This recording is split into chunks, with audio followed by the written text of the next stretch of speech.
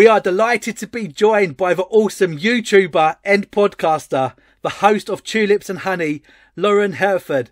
Hello and welcome to Exposit the Word, Lauren. Hi, brother. I'm so thankful and just incredibly honored to be here. Very humbled that you even asked me. Thank you for that introduction. That was really, really great. We peaked. That's as good as this is going to be, Lauren. Lauren, in England, we would actually say Lauren Hereford, but you've got a much posher angle with this. It's Lauren Hereford, right? It is, and I'm glad that you think it's posh because it's actually the name of a cow that's bred here in America. So there's the Hereford cow. Wow. We frequently see it being sold at the supermarkets, the Hereford steak, and so yeah, it's always how I pronounce it when people say, "How do you say your last name?" Hereford, like the cow. That's a sad way to do it, but it's it gets there. Yeah, well, brilliant. Lauren, do you see yourself as more of a YouTuber or a podcaster?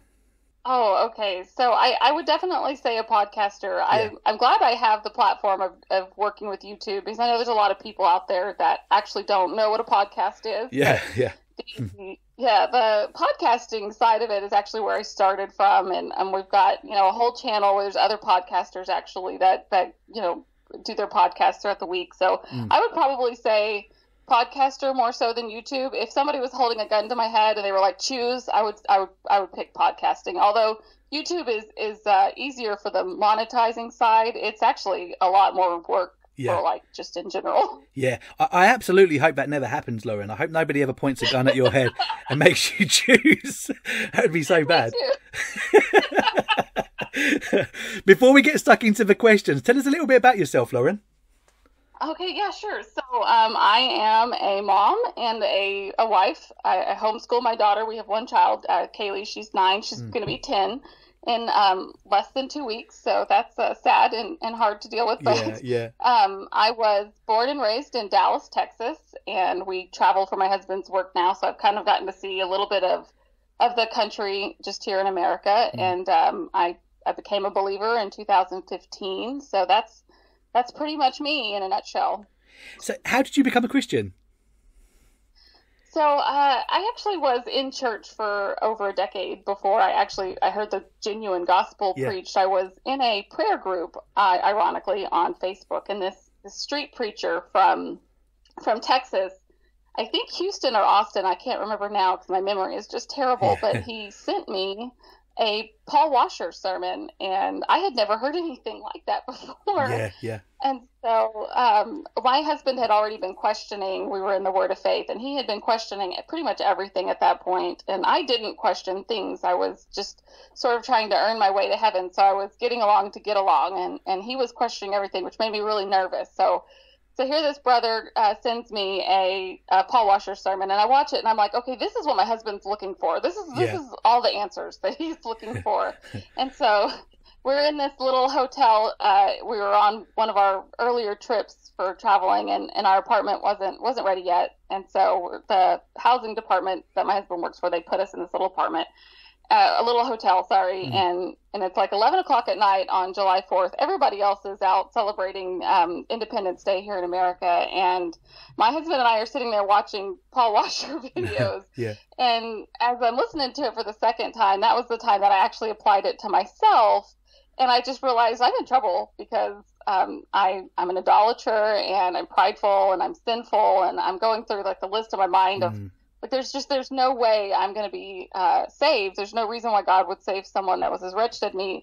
And it was the first time I had ever seen myself in the mirror of the law. And I just sort of looked over at my husband and I said, I don't think I'm saved. And he looked up at me and he said, oh, I know I'm not. And so I went to the bathroom, and that was the only little place of sort of privacy, and just cried out to God, I don't deserve it, but if you would save me, I would appreciate that. And repented of my sins, but went to bed with the thought in the back of my mind that there's no way that someone as horrible as me would ever get into heaven. And of course, God is gracious. So I woke up the next morning with all things just being completely new. My desires were new. My instinct, my natural response was I have to get to God's word because I don't understand who he is or why he would save me. I just knew that everything was different. So the desire to fellowship, the desire for prayer, for God's word was there, and steadily grew from there. And of course, repentance and faith were graciously given. So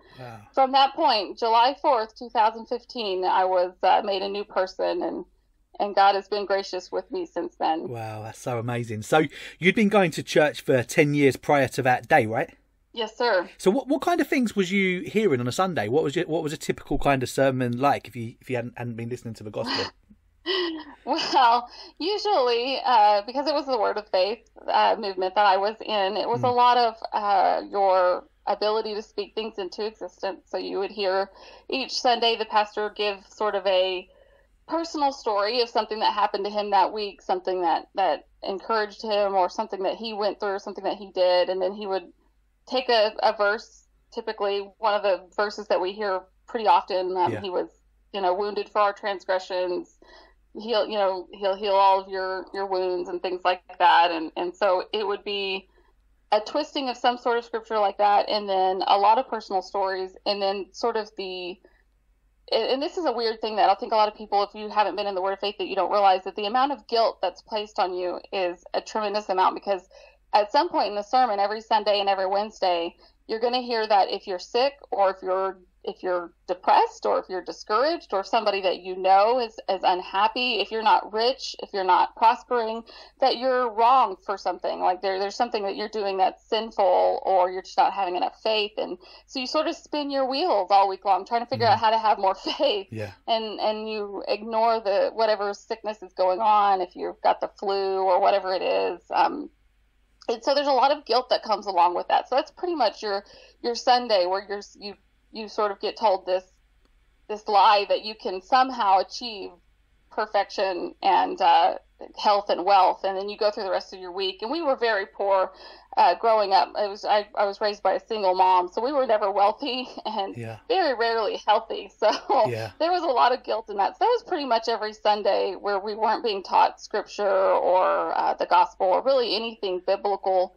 It was very, especially in my time frame. So probably 20, 30 years ago, it would have been all about more like the gifts and you need to also be healing. But by the time I came into the Word of Faith, it had become very sort of people driven. So it was a little bit of like Your Best Life Now mixed in with the Word of Faith stuff. So it's very confusing at the same time. Like you're hearing both sides, and it was a confusing time for me for sure. Yeah. And unfortunately, Lauren, this isn't a niche kind of teaching. This is the public face pretty much of Western Christianity, right? In terms of the prosperity gospel.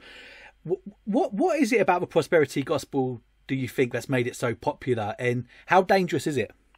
I think what makes it so popular is just that it's what we all want to hear. We want to hear that there's a way to be wealthy, that there's a way to be healthy all the time. I think it's Justin Peters who frequently says that they're attacking the basics of humanity. Like your flesh wants those things so much already, and so it's popular because that's the flesh already wants to hear that. And I think the reason it's so dangerous is because, first of all, people aren't hearing the gospel. They're hearing this nonsense that's unbiblical. But then whenever it doesn't come true, and you get sick, or somebody you love gets cancer, or even like my nephew, he died when he was 1 year old. You see those things and you say, why would a 1-year-old die? Why did that happen if we all had faith and we were all praying for him? It actually pits people against true Christianity, because they're being, just like any other sort of cult, if you take a Jehovah's Witness out of that, they tend to be the most aggressive against hearing the gospel because they don't want to be duped again. And I think that's what makes it so dangerous, is they're being told something that's just, it's eventually going to be shown to be false. Everybody is going to get sick.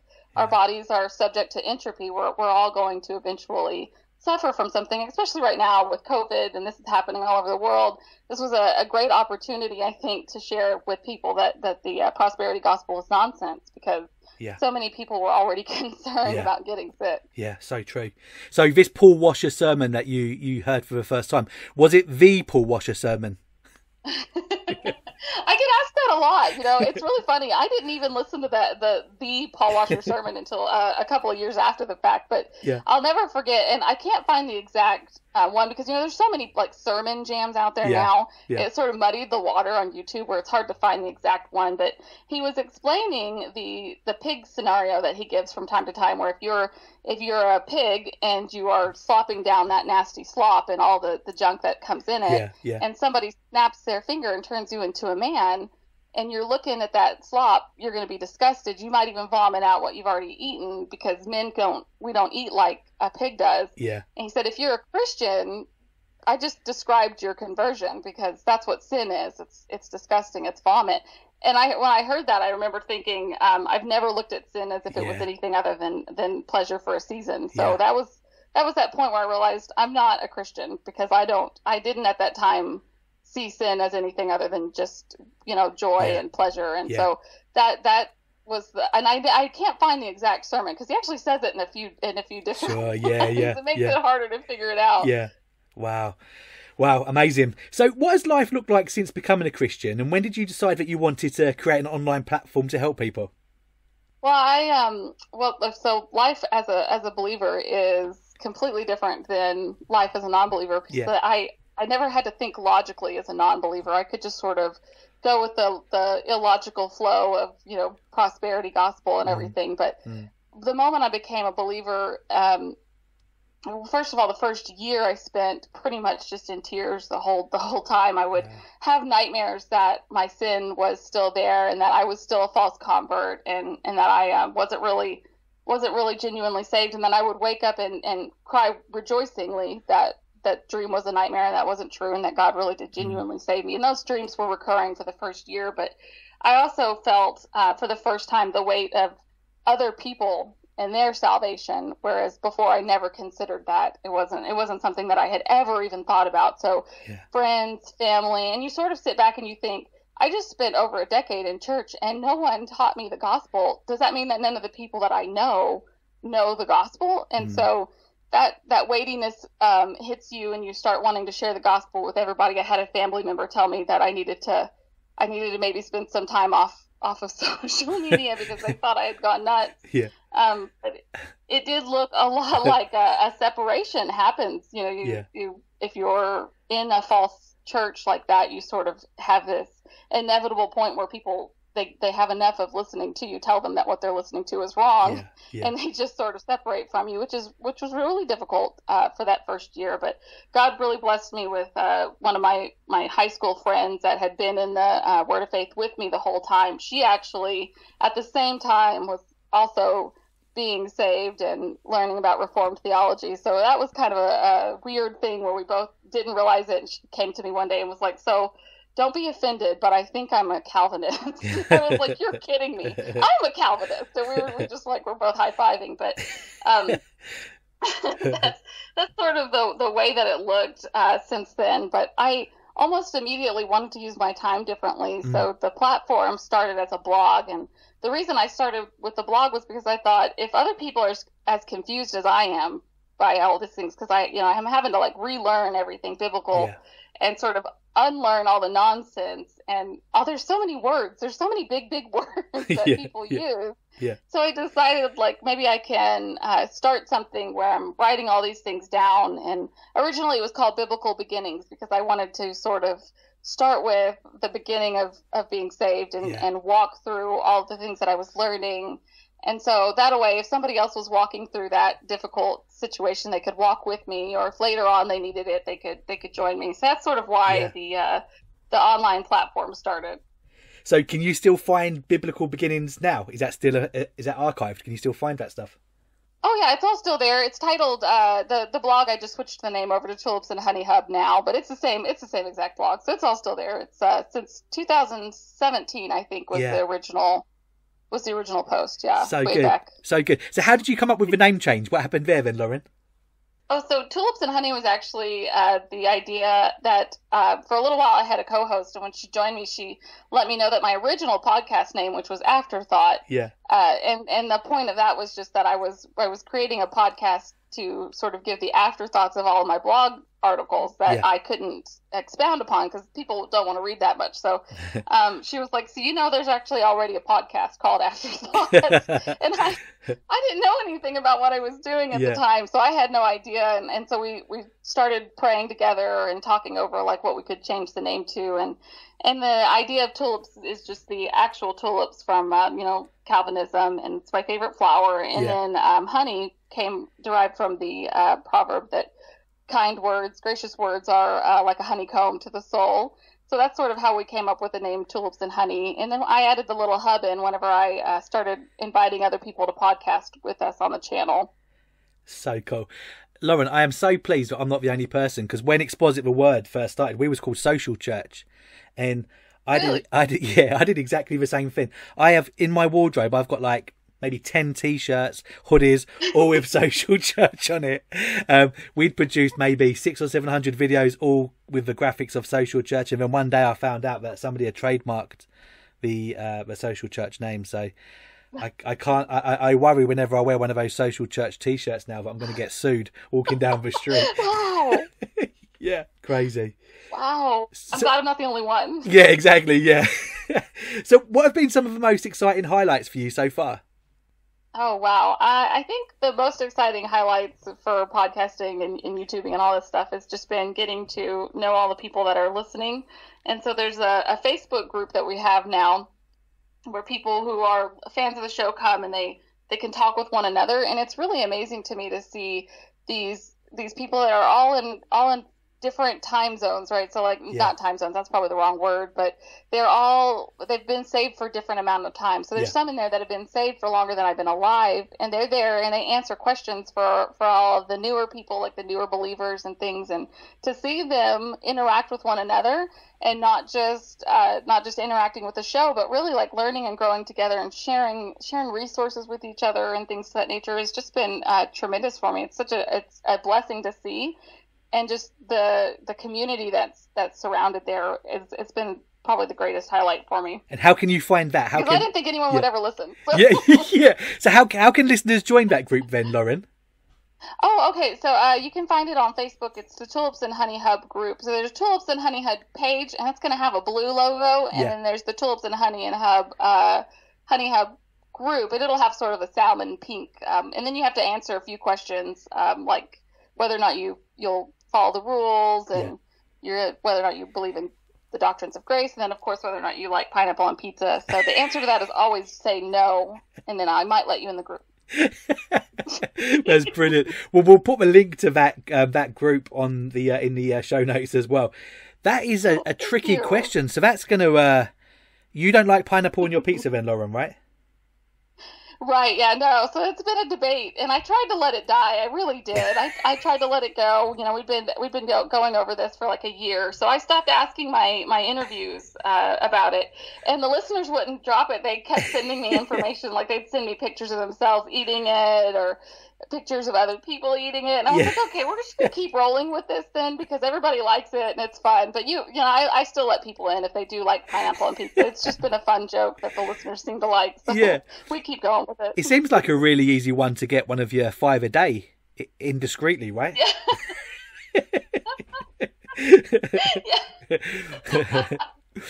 So what are your hopes for the future with the platform? Well, I guess really if I think about the future of the platform, I just hope that it's still there in the future.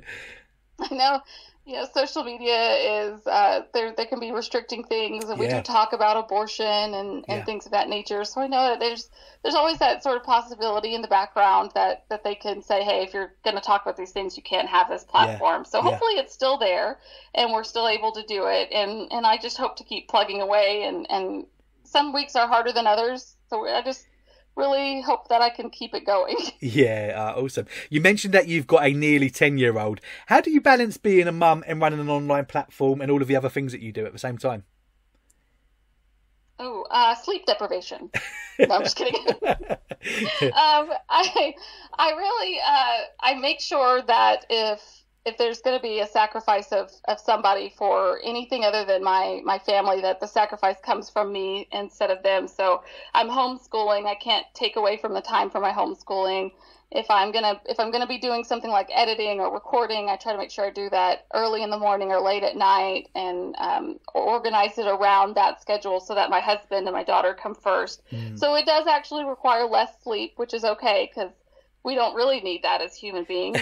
But, I also have to be really strict with my time on social media because it can suck up the time of your day really quickly if you sit on there too long. So I'm restricting things of that nature, time wasting. And the whole goal of podcasting was that I noticed that there was some time in my day that wasn't being spent wisely or for the glory of God. So I wanted to use that time better.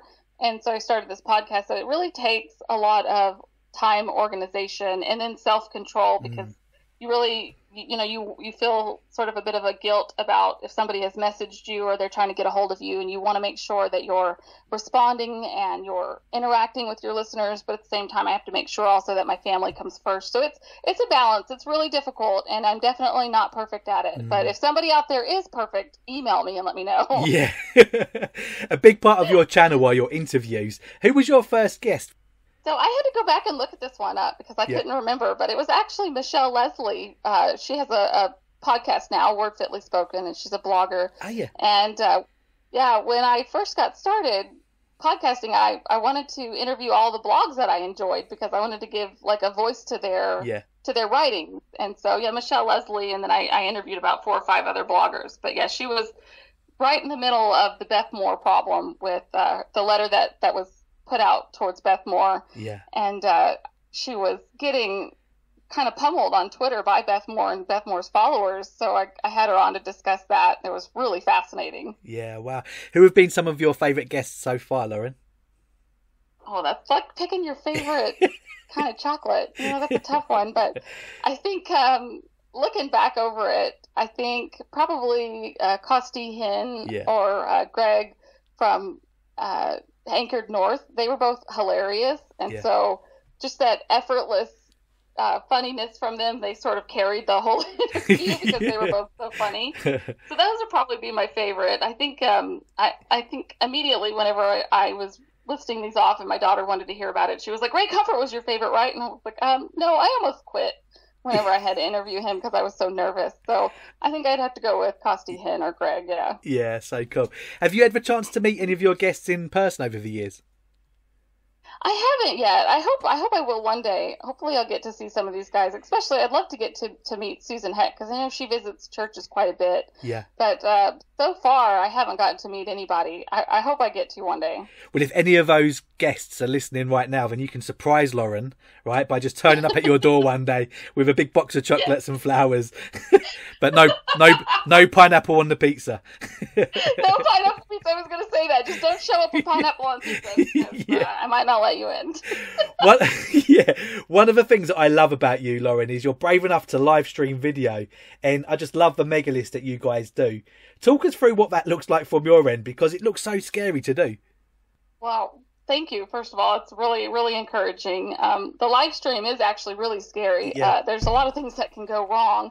So I think when we first decided to do the live stream, the mega list was just a blog originally, something that I wanted to put together every Friday so that I can give people stuff to do over the weekends in case they needed something to learn about. And so the live list sort of came about with the idea that we're all home, we've been sort of locked down and people were getting discouraged. So maybe this is something that we could do to really give people a little bit of encouragement while they're home, something that they can interact with.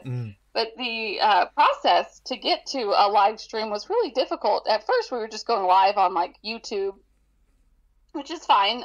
Zoom will take you live straight through their own thing. You can go straight to YouTube or straight to Facebook, but you can only do one or the other. And I really wanted to be able to go to live through all of them. So I had to learn how to use Restream, which is a program that sends your live feed straight through to all of these different channels. And from there, I had to learn how to use OBS, which is how I manage those different screens that I can click on and switch to like the squirrel and stuff like that. But I didn't know how to do any of that stuff. So there's been a learning curve for me for sure. I've definitely made a lot of mistakes going live. What's amazing about it, though, it's not only a one-way kind of, publishing of your content. You're also actually responding to comments in real life as well. You've got like all of these instant feedback coming back, and it's just so funny watching you. You just stop halfway through saying something and you start interacting with people. Then if people haven't seen your behind the scenes video that you published a couple of weeks ago, it is a must watch classic video to watch on YouTube, because just talk us through what your studio looks like, Lauren, for those that haven't seen it yet. Well, my studio is a mess. It's definitely sort of just a jumbled up area of things that I've put together. Really, really MacGyvering it. I think it's, the green screen, of course, is actually just plastic sheets that I got from Walmart for a couple of dollars, and my computer is sitting on my printer in some shoe boxes so that it's up where it needs to be, the height, and we got some like little cheapo lights pointing at me, and I think the only thing in the room that's actually professional is my microphone, and my husband got me that as a gift for Mother's Day. But that's my studio. I learned the hard way that you have to put stuff on the walls so that it doesn't bounce and echo back. So I've got just some art stuff all over the walls and some blinds and stuff up. So it's pretty basic, and I was excited to do that background scene because I have people tell me all the time, well, what you're doing is so professional, and I wanted to make sure people knew that was not true. It's just not. It's not how any of this works. Behind the scenes, I'm wearing pajama pants, and this is really just thrown together to the best of my ability. And anyone can do it, and that was the hope that I wanted to really show behind that was if you want to do this, it's possible, and it's possible to do it without spending thousands of dollars, because I don't know who has thousands of dollars, but even if I did, I don't think I could pour it into a studio. Yeah, absolutely. Well, it was so much fun. I'm going to put a link to that video in the description below as well, so make sure that you check out Lauren's video on that. It's so good. Lauren, have you changed your theological position on anything over the years? Obviously, you've mentioned the prosperity gospel / word of faith. Is there anything else that you've developed or changed your mind on? Oh, yeah, absolutely. I think whenever I first got saved, I was so confused by so many different things that I remember actually somebody asking us about if we were predestined, if predestination was a thing. And my response was, isn't that what Hitler taught? Like, that's a bad theology. You don't want to believe that. And I had no clue what I was talking about. And predestination, of course, is biblical, and it's in Scripture. And so I've definitely had to learn about pretty much everything. I remember being asked as well about like speaking in tongues, and I didn't have any clue about that when I was a new believer. So I started out sort of a Arminian type continuationist, and am now a fire-breathing Calvinist cessationist. So a lot of things have changed as I went through Scripture, but in the last couple of years, the depth of what I'm studying is more along the lines of like what God's attributes are and things of that nature. So I don't see a lot of theological things changing nowadays, but at the beginning it was a lot. Yeah, it was a lot. It was very difficult. Yeah. If you could turn back time, would you do anything differently? Oh, definitely. Absolutely. If I could turn back time to like the very beginning of the platform and everything, I would definitely schedule my time more wisely and use my days better to the glory of God. I think that would be the first thing that I would want to switch, just and not take myself so seriously, because at the very beginning of all this, I felt like I was failing no matter what I did. So there's that like mom guilt that we tend to talk about as moms, that no matter what you do, you sort of go to bed at night feeling like you still didn't do enough. And so maybe tell myself to give myself a little bit of grace for that, so that I didn't spend my days just in a nervous wreck trying to figure out how to balance whether or not I'm being a good mom and still, giving God the glory for everything that I was doing. But those two things, better scheduling my time and not being so hard on myself, I think would probably be what I would change. Yeah, so good. Lauren, what is your favorite book of the Bible? Oh, I love this question. Because I can actually answer it now. As before, I was when I was a false convert, I would have only known like maybe the Gospel of John. But Job is actually my favorite book of the Bible, and I randomly decided to start reading that book whenever I first got saved. It was the first book that I did an in-depth read through, where I was actually taking 3 chapters a week and reading each all 3 chapters every single day. Something that I learned from John MacArthur, that you read through the same portion of scripture each day until you really intake it. Yeah. And I was really just shocked by the book of Job from the beginning to the end. But the best part is where you get to where the chapters are, where God's speaking, and he's like, gird up your loins, because I'm going to ask you some questions now. And when I got to that point, I was like, oh, wow, like this just alone right here at this very point where you see God's sovereignty and you see just the grace and the mercy that he's having on Job and the love that he shows, even through the suffering that Job is going through, that God is there and he's speaking to Job and he's willing to correct Job. Whereas really what we all deserve is hell. We don't deserve to be corrected. We don't deserve to have God, graciously correct our poor theology. But he does that for Job and Job's friends, and doesn't even smite the wife. I mean, the wife of that book was, I mean, she didn't get smited either. So it's a lot of God's sovereignty and his grace in that book. Definitely makes it my favorite. Yeah, so good. We mentioned a few moments ago the Mega List, which is your program where you regularly recommend resources. What have been some of the most helpful resources for you to help you personally grow in your faith so far? I think if I was to list just a few of them, because there's so many, that gotquestions.org is a big one. Yeah. Monergism.org too is another website that's really helpful.